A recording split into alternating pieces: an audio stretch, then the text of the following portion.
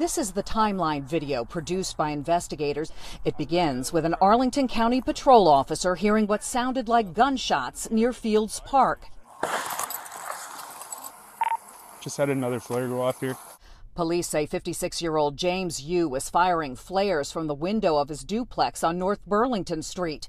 Officers responded and tried to make contact. Arlington County Police, stop shooting the flares! Over the next 25 minutes, police say they heard the sound of 41 flares being fired.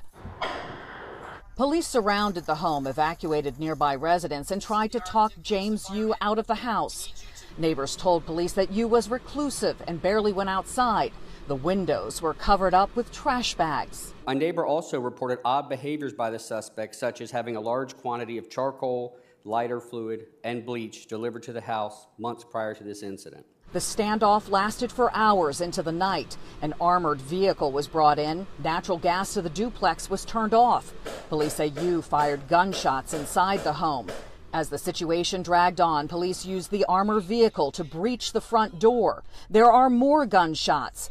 At 8:24 p.m., hours into the standoff, the duplex explodes.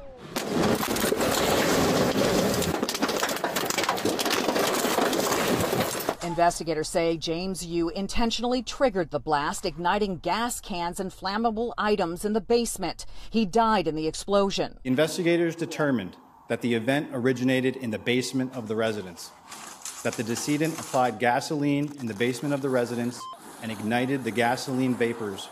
Although we are not able to determine what the specific ignition source was, the likely competent ignition sources that were identified by our investigators were multiple shotguns, a pistol, multiple flare guns, and/or the use of matches or a lighter.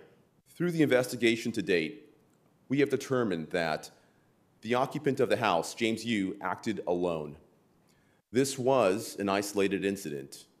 There was no nexus to terrorism, and there is no continuing threat to this community. Residents of the Arlington neighborhood say the report brings a sense of closure. It's creepy hearing about all stockpiling things like that, but I'm glad it's over. With the investigation over and the findings released, residents we spoke to say they're happy to have answers and some closure. Megan McGrath.